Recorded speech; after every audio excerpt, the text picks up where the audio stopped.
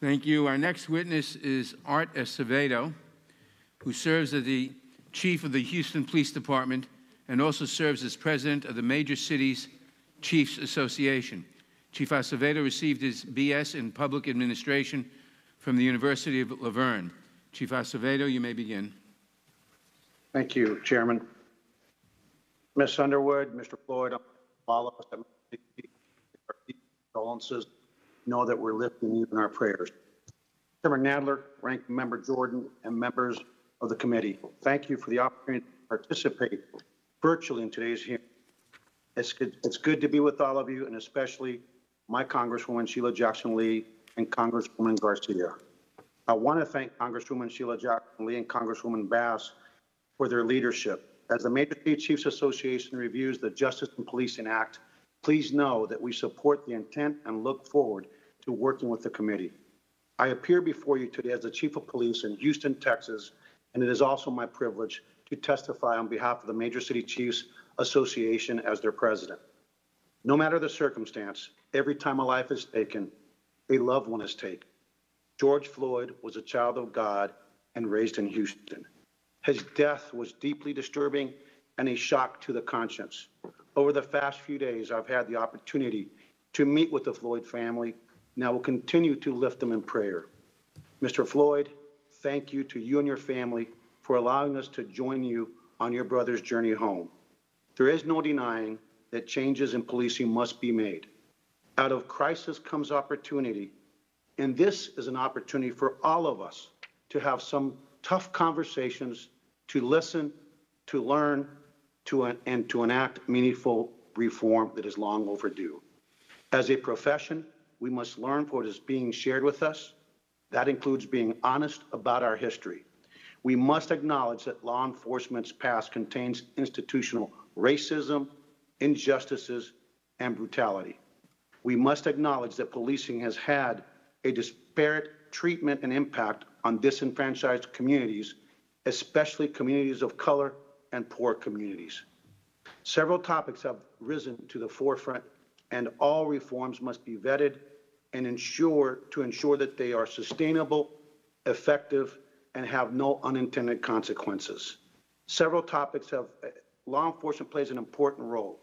No two calls for service are the same, and in Houston, we respond to an average of 1.2 million calls for service annually. Those calls disproportionately originate from communities of color. If we are going to talk about better policing, we also need to talk about the root causes behind the need for those calls for service. Some think defunding the police is the answer. I'm here to tell you on behalf of our mayor and other mayors across the country and police chiefs across this country and the diverse communities that we serve, this is simply not the answer. Defunding the police without addressing the social economic reality faced by poor communities and the disenfranchised and how they are riddled with missteps which would increase the need for police services. History has shown that underfunding the police can have disastrous consequences and hurt those most in need of our services. Appropriate police funding is critical to ensure agencies have resources to invest in technology like body-worn cameras, recruit qualified police officers who are service-minded, and train in implicit bias, train in cultural competency, train in de-escalation, and other critical training. The overwhelming majority of cops are good people. This cannot be lost. They are faithful public servants who put their uniform on every day, willing to make the ultimate sacrifice. We can't let, again, the actions of bad cops let us lose sight of the fact that most cops are good. We must all judge each other through the prism and content of our individual hearts and actions, and not through the prism of color and the uniform that we wear. While there is no national use of force standard and previous efforts at establishing one were met with disagreement, several components are ubiquitous throughout the U.S. Prioritization of the sanctity of life, duty to intervene, and the use of de-escalation tactics and techniques is a must. Let me be clear. The actions of the 4 officers involved in the death of Mr. Floyd are inconsistent, unjustified, and repulsive. They are contrary to the protocols of the policing profession, and they sabotage the law enforcement community's tireless efforts to build trust. Moving our profession forward begins with a sustained commitment to accountability. From the start of academy training, recruits must understand that they have an absolute duty to put public safety, service, and security first. In the Houston Police Department, we instill in our men and women the certainty that policy violations regarding truthfulness will lead to termination, or as we put it, if you lie, you die.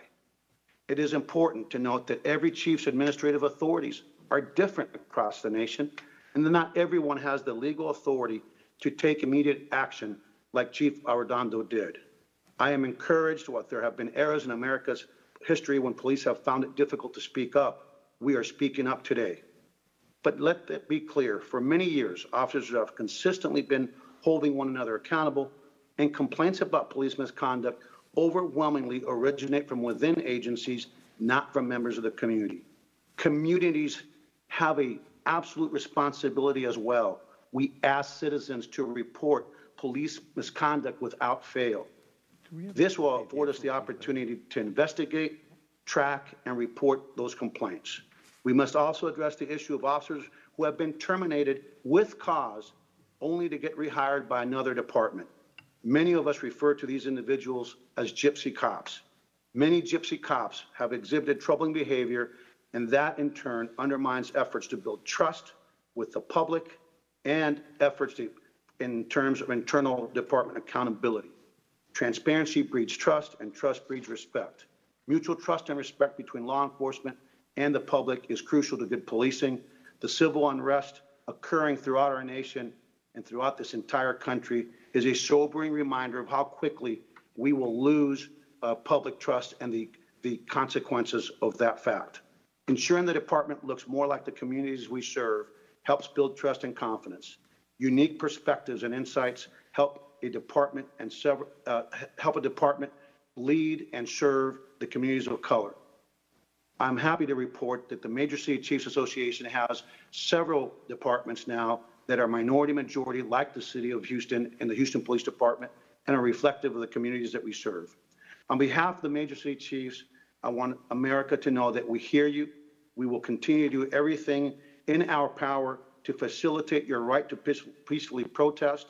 The MCCA will not shy away from this challenge and will continue to be a leader and voice in the national discourse and race relations, policing, and reform.